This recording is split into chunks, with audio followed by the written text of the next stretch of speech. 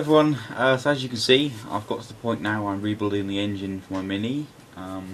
I've split the block off of the gearbox now and the head's off, and I've got the pistons out.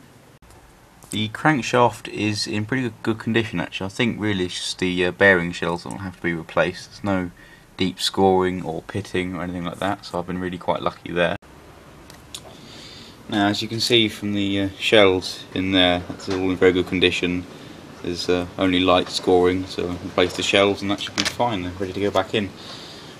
From then on, it's just a simple case of replacing the piston rings and the oil control ring, and giving it a good clean up, and possibly replacing the bearing in there. But there isn't, it's hardly anywhere laterally on that, so that's fine. I've had a right result with the clutch, because as you can see it's pretty much brand new.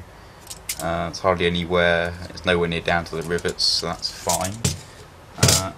Pressure plate as well, that's pretty much brand new. As you can see, there's hardly any corrosion or anything. There's a bit of wear with the centre forks gone, but yeah.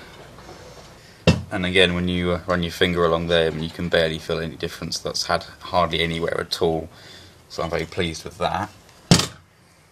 The water pump is in pretty poor condition actually. As you can see, there's lots of corrosion there, and on the fins on that, so I might have to get a new one of them. I think I will.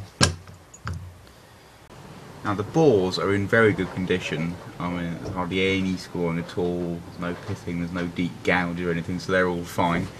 I'm beginning to think that the engine might have been rebuilt before in its lifetime, but you never know.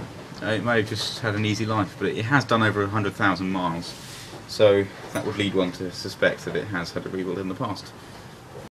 Right, that's about it for now. Thanks for watching, and I'll see you next time with another update.